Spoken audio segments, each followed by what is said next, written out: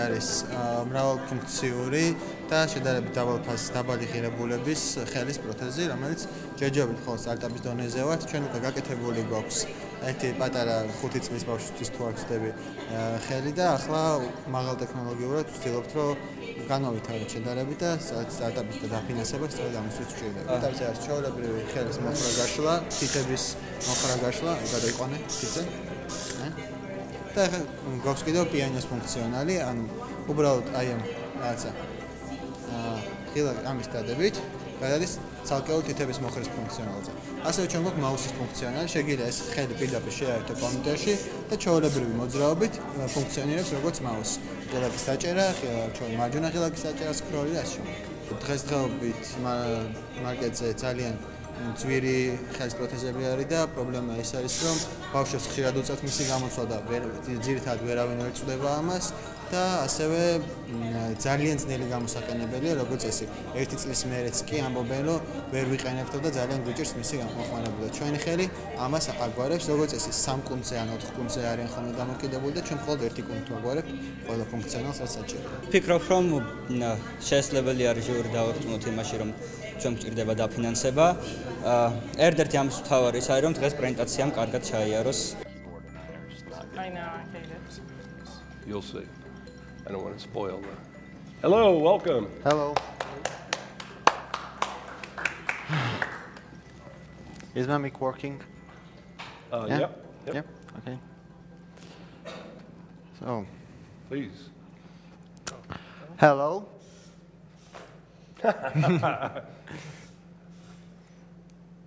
We are HAND4HELP and we'd like to present you multi-purpose and low-cost hand prosthetics.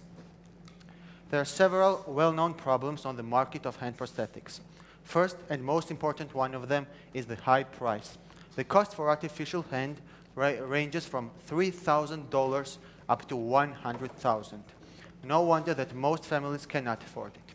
As you know, children and teens grow up very fast, so even more families are unable to replace the hand for their children annually. Engines for such hands are too big for most companies to fit inside the palm of their artificial hand. So people who have injuries below their elbow and around the wrist are unable to access the product. Also, many users have reported that these hands are very hard to use, and even after 1 year, they cannot use them freely. So our team, which consists of students and we have an advisor, has come up with an idea to solve all the problems I mentioned above. We have worked individually on our projects, and together as a team, we have won Europe Foundation funding and the hackathon. So when we saw the problem and we saw the opportunity, we went to local hospitals in Tbilisi and found this little awesome girl who just wanted to play with her toys. We felt very motivated and together with Enable community created our first mechanical hand for her. On the picture you can see how happy she is when she's holding her Barbie in her left hand for the first time in her life. At the moment, we are working on electronic prosthetics. It's based on Maya muscle sensor, and it's using the RFID scanner integrated in it. It scans the approached object and behaves accordingly. Currently, we have implemented mouse and piano functions, and we believe this hand will open up many new possibilities. Now I'd like to talk about the business model. Production cost for electronic model is $300. By our estimates, the sales price should be $1,200. On the other hand, production of mechanical model costs only $20. So here's our mission. We want to make the world a better place, at least for those with a disability. So for each electronic model sold, we want to give away 3 mechanical models for free to those in need. We believe such move will be very good for marketing campaign and it will promote our product. We want to primarily focus on B2C direct sales, but using online stores like Amazon, eBay, or we might even create our own web service. But this doesn't mean avoiding long-term contracts with government, hospitals, or insurance enterprises. There are several barriers for the entrance on the market. Firstly, we need moderate financial capital. Well, that's why we are here right now. And second is, and more importantly, the current micro scheme we use to detect muscle movements does not have a certification of health safety. We want to create our own micro scheme and acquire such certification. After the micro scheme is created, we want to commercially monetize on it and sell them to other people who want to research and create their own products.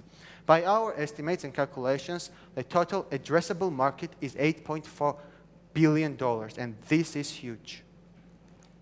In the long term, we want to establish social community. This will allow us to have frequent communications with the users and improve user experience, therefore improving our product. This community will be similar to enable community, and I want to remark that we were first ones to represent Georgia and Caucasia on the world map of enable hand prosthetics production companies. We want to reward our loyal customers and create workplaces for them. We believe that every human should have a chance to be engaged in the process of changing the world. As you know, currently we are a newly founded company, and the public trusts hospitals more than they do trust us. So we want to communicate with hospitals directly to increase public's trust in our product. At the moment, there are several competitors on the market. Touch Bionics and Open Bionics are just two of them. Touch Bionics uses molded steel to create their product. Therefore, their product is very high in quality. It's close to real hand functionality, but their price is also very high. Open Bionics, on the other hand, uses similar technology as we do, but they have very limited functionality. As I said, we have integrated RFID scanner, thus lowering the price, but extending the functionality. Now, as I mentioned above, we have already won Hackathon and Europe Foundation funding, which amounts to a total of $11,000. This $1,000 have already been spent on developing the prototype you can see here. Now we request another $47,000 for further advancement. This money will be spent on developing the hardware and software, redesigning the hand for testing, and for first bits of marketing. For Series B, we'll request another $1.5 million to go on Georgian and Caucasian market and test the products, and most of the money will be spent on marketing and customer services. You can see our financial forecast on the screen. First, for the first year, we'll have little to none revenue. For the second year, when we have already developed the micro scheme I talked about, the revenue will start incoming. And by the fifth year, when we will have already gone global, we expect to have $70 million income annually. Thank you for your attention. You can see our contact information on the screen. And if you have any questions, please ask. So your girl grabbing her Barbie doll is just so touching that you'll get investors for no other reasons other than emotion. I'll make 2 points about that, yes, by the way. So there are agencies in the U.S., the NGOs like USAID, like the World Bank IFC, like our friends from EBRD that are here, in third world or emerging markets. These are the kind of things they look for because they tie to the emotional change of the process. So don't forget that they're sources of funding as well as the sources that you're looking for in our world. The other point I'd make is in Silicon Valley, you may or may not get as much institutional interest, but I can tell you, you will get hundreds of angels who emotionally invest because of the emotion of what the process is about. And hopefully you'll ultimately build that angel network here too. How frequently can you improve the onboard software of the prosthetic? Well, that's our thing. You can connect the hand to the computer and download software update. You can request another software, another functionality you need, and we'll provide it very easily using the software. You won't have to go to a service center or upgrade the hand. It's only done by the software. Is your arm tired? You can bring it down if you want. Yeah, okay. Yeah. How much is it attached, the sensor, to the muscle? Does it sit hard on the arm? How is it attached? Yes, here. No, how is it? is it Adhesive attached? or sticky? It's called electrodes, and it They stick to catches it. these. They stick to it automatically to the skin? No. How does it stick? How does it stick? Yeah, just curious. The usual. Yes. Ah, okay. Oh, okay. Okay. Do you have someone who will manufacture these? Do you know? Yeah, we you do know? it on our own. We have a team. As I said, I'm software developer. He's physicist. We have engineer as well, and we use 3D printer and do it on our own. See, that's If very you sell important. thousands of them, you can do that? You can. Well, you we can- hope so. Okay. Do you have an estimate, 2 comments, do you have an estimate of the cost? Yes, the cost for this was a bit less than $200, but we want to add several more functionalities, like Oh, so maybe. it's fairly low compared Yes, to the price. I remarked that The $300 other- will be the top. And I just have a suggestion for you. Yes. There is a company in Canada called Mayo. We you use know Maya this? sensor. Is that from them? Their sensor. Yes. That's that, okay. But I they was said- wondering the connection, so that's theirs. Yes, but they said do not use for health issues because these do not have such certification, Yeah, yeah. these microschemes. But and that's why we want to develop our own one. Oh, you have to do your own because of Yes, this. we Okay. could contact such companies that do the research, but the price will get Seems like higher. you could use their technology and then get it certified on your Yeah. own because they're doing all the software to do all of the recognition, Yes. all of the signal processing. Yeah. Yeah, thank you.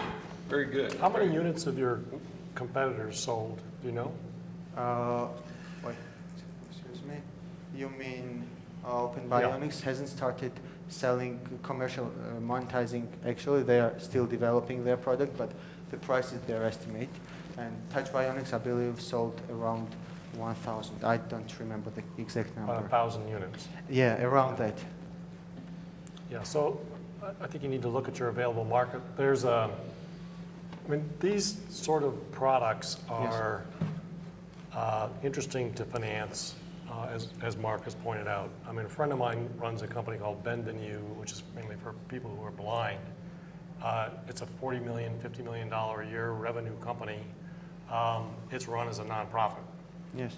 It's a very good company, great employees, but run as a nonprofit as opposed to a for-profit Yes. business. And because of that, they've been able to gather financing from sources that are just Non-traditional. different. Gates Foundation. Yeah. But So- today there are more and more investment firms that are what we call social impact investing, and they will invest in things that are meant to be profitable, but also for the social good. And there are more firms like that now than there used to be. What's the name of the eBay Founders Fund that's all social Oh, impact? it's Yeah. a mid-year. Right. So they very much laser focus on things like this. And they're in a lot of different global markets, as is the Acumen Fund. As for our argument, I would like to say that in Georgia and Caucasia, there are no such companies that produce, and it's in urgent need. People in Georgia and Caucasia have relatively low income to those compared to those in the United States, and they cannot afford Touch Bionics product, and therefore there are no companies that produce, and people who do not have the hand, they use cosmetic ones only. No, I think Yeah. the point they're making is that Yes. if How you're to get investment. yeah, if you're looking for investors, Yes. then investors are point. going to wonder how many units can you sell, and can it be a large-scale business? And Right. often in products like this, it can't be a large-scale business, but it's a big business and it's a great business to be in. But if you know that going into it, then you can potentially structure yourself so that people like the Gates Foundation who seek nonprofit support, but not like equity investments. That'll allow you guys to continue to build it and be successful. It's just thank you. it's just not. It's tough to It's a make different kind of these business. into big for-profit kinds of businesses that VCs invest in. I did. But the beauty of those sources, like the Gates Foundation, is it's non-dilutive, so you don't give up equity. Yeah. You get grant funding. Yes, So that's Europe Foundation I talked Yes. about is the same. exactly. Right. Okay, very good. Thank you so much. Thank you very much. Bye. Please put your arm down. I feel like his arm is going to burn off. Exactly. ჩემი აზრით ძალიან მოეწონა ჩვენი პროექტი.